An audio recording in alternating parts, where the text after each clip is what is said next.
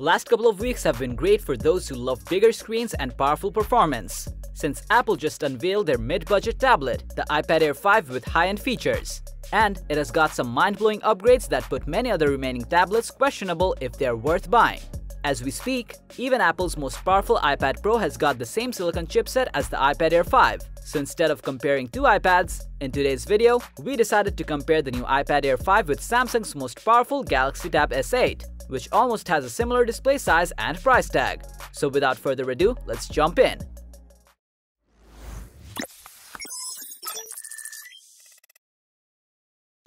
The design of the iPad Air 5 hasn't been changed compared to its predecessor, as it looks pretty sleek and feels quite ergonomic on hands. The screen also appears to be the same as its previous model, having a 10.9-inch IPS display, but we expected to see an OLED panel this time. However, the Galaxy Tab S8 features a slightly bigger 11-inch display, nestled in a metallic frame. Besides, it feels pretty premium and lightweight to be able to use in one hand.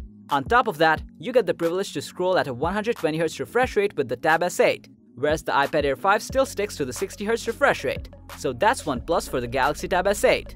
Next comes the camera section. Though this isn't a major priority while choosing a tablet, the camera needs to be good enough to capture still images or have FaceTime calls. Keeping that in mind, Apple has updated the front camera with a 12-megapixel ultra-wide lens, whereas you'll find a 12-megapixel main sensor for the rear camera.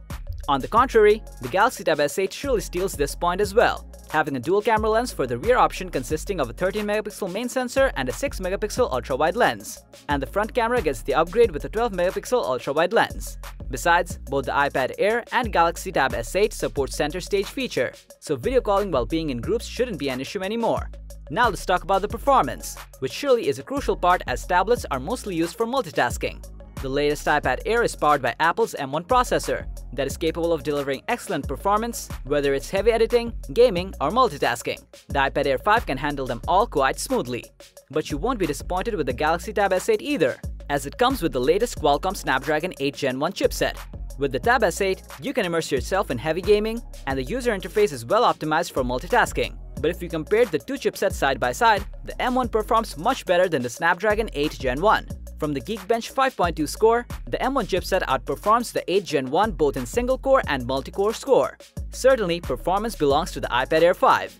But the Galaxy Tab S8 offers some added advantages with its stylus, which can significantly extend your overall productivity. And the best part is, the stylus comes with the tab itself, whereas for the iPad Air, you need to buy the Apple Pencil tube externally. This will certainly cost you some extra bucks.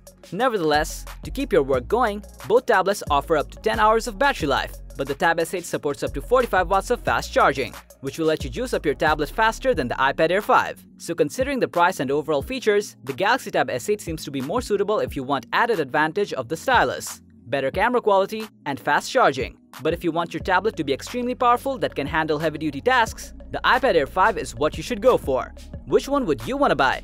We would love to hear from you. Please let us know, and as always, thanks for watching our video. Like, comment, and share with your friends if you find this video helpful. Subscribe to our channel if you want more videos like this on your feed.